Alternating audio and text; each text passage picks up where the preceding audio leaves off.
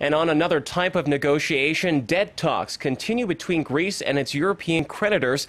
This as a top-ranking EU official has renewed hope of a potential deal.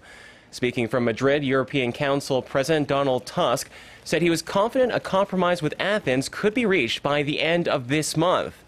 When asked whether the European Union was prepared for a possibility of a no-deal outcome, he said the situation was under control. I think that today we can say that the situation in Greece is under control.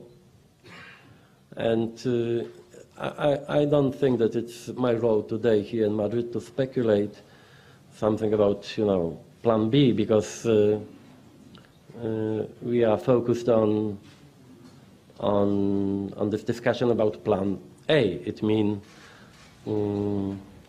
successful financial assistance to Greece under European rules. Meanwhile, the Greek Prime Minister Alexis Tsipras sent an updated list of economic reforms to eurozone partners on Wednesday.